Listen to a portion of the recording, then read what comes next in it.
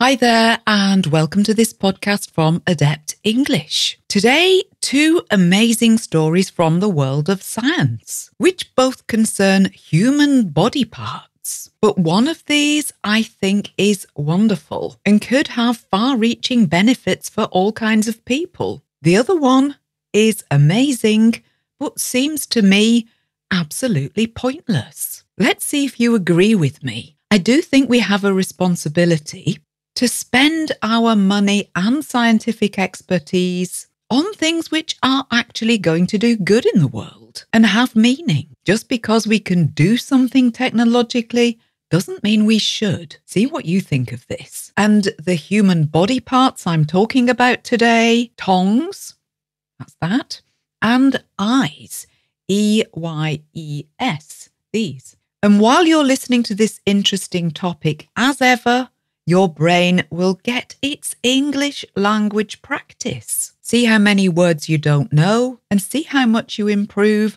when you've watched or listened to this 2, 3 or 4 times.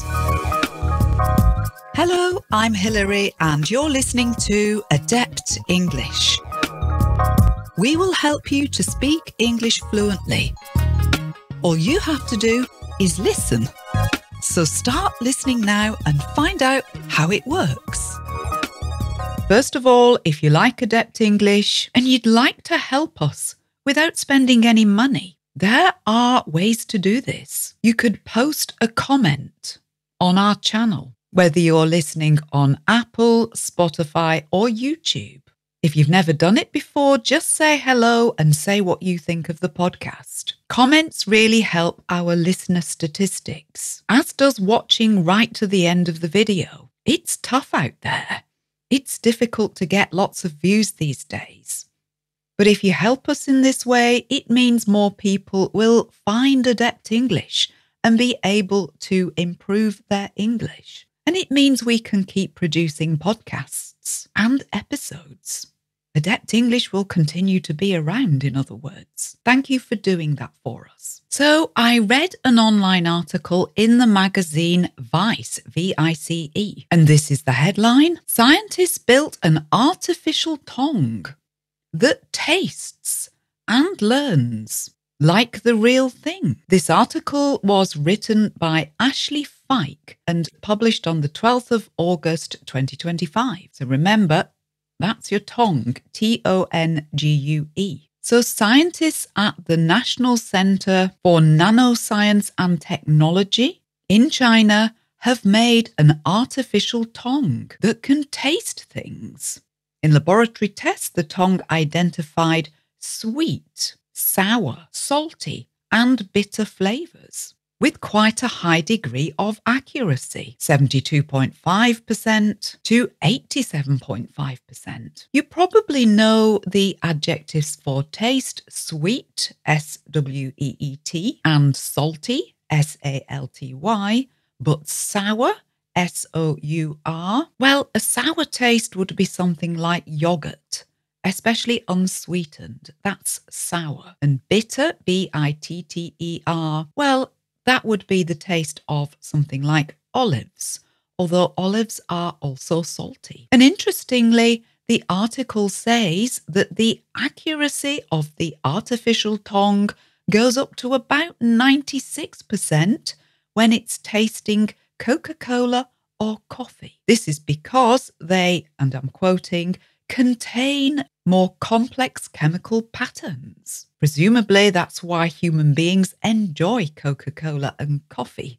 Anyway, Professor Yong Yan, co-author of the study, said, our devices, that means the artificial tongues, work in liquid and can sense their environment and process information, just like our nervous system does. That's the human nervous system, he means. Okay, all very clever, I thought, but what is this artificial tongue actually useful for?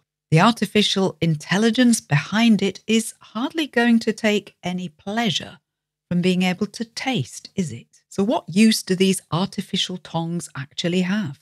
The article suggested that For people who have lost their sense of taste after a stroke or a nerve injury, this could help restore a connection to flavour. To me, this seems pretty pointless. If you're unlucky enough to have lost your sense of taste, and how miserable that must be, you're hardly going to feel that your quality of life is improved by an artificial tongue being able to tell you about the flavour of something. Are there any further uses of this artificial tongue? More useful uses, perhaps? Well, not really, from what I could work out. The article says, and I'm sure those who funded this research, paid for it, would say, it could flag food safety hazards before they left the factory. It could perform real-time quality checks in beverage production. Beverage means a drink. Remember, the tongue only works in liquid. It's not so good with solid food. Or it could detect illness by spotting changes in saliva, saliva, that's the liquid in our mouths, saliva. Or in remote areas, it's suggested that the artificial tongue might be able to track water quality. Well, fine, but it doesn't need to be a tongue to do that. It's more like a sensor, surely. This story seemed to me to be about some clever scientists with funding, with money, doing something scientifically just because they can, and they're trying to think up a purpose after the event. Luckily, I found the next story, which made me feel better, and it was published on the same day, 12th of August 2025. This one is about eyes. So this story was published in the online magazine Popular Mechanics, and the title was Scientists Have Found a Hidden Trigger That Could Make Your Eyes Regenerate. It was written by Darren Orth, and the verb to regenerate means to make yourself anew, to generate again. So lots of animals can do this. We've all heard of lizards who lose a tail and grow a new one. That means their tail has been regenerated. So apparently scientists have been studying a snail. That's snail. A snail is an animal and an invertebrate. It doesn't have bones, in other words. So snails are small animals, and in France, people gather them and eat them with garlic butter. Very nice. I like snails, in that context anyway. Much less keen when they're in my garden eating my plants. If you still don't know what a snail is, it's a little creature that carries its shell on its back, and they'll hide inside the shell if they don't like what's going on. That's a snail. Anyway, scientists have been studying a particular type of snail called the apple snail. It sounds like a new Apple device, doesn't it? But no, it's a creature, an animal. And the interest? Well, this little snail can, wait for it, regenerate its eyes. That means it grows new eyes.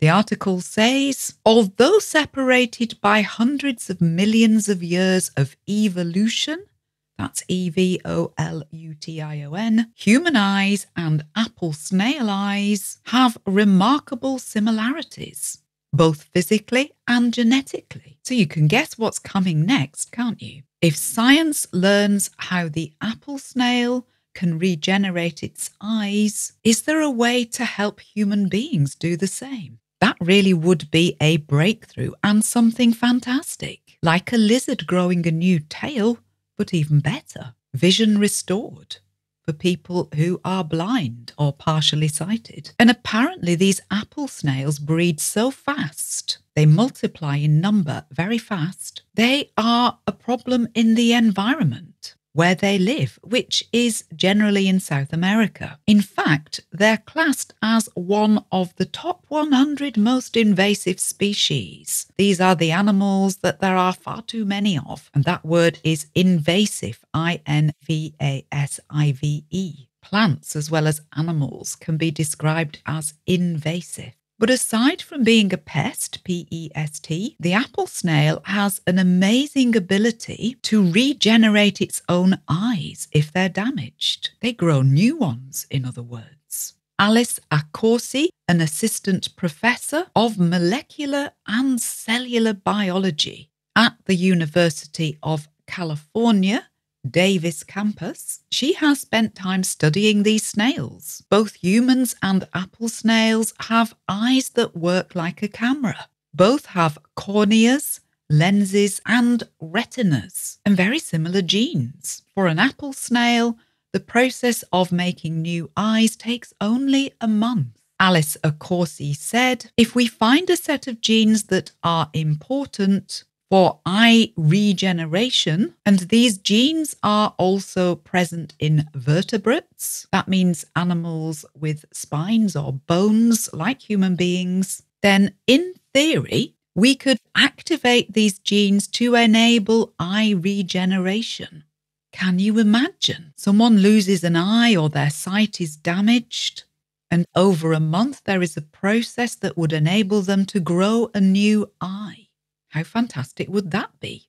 And all down to our genes being similar to a snail, which is considered a pest. And the idea of regenerating human eyes was the subject of another study published earlier this year in the journal Nature Communications. This study looked at how to regenerate the retina, retina. That's the screen at the back of the eye, essential for vision. And for this, scientists are studying the zebrafish because it can grow new retinas in its eyes. Researchers found that by inhibiting or switching off a particular protein, that's protein, called PROX1, retinas could be regenerated in mice too.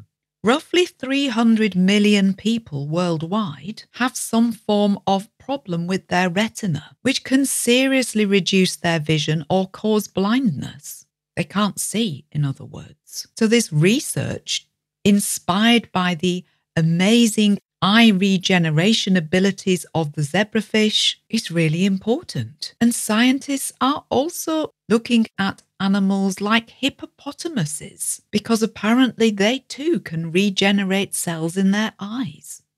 How amazing is that? We humans may be the intelligent ones in the world, with the big brains, but incredible animals, amazing creatures, have so much that we can learn from. Human beings are pretty good at regenerating certain body tissues, but we can't regrow whole body parts like lizards and reptiles, or not yet. Millions of years of evolution, and nature has generally found the best way to do things.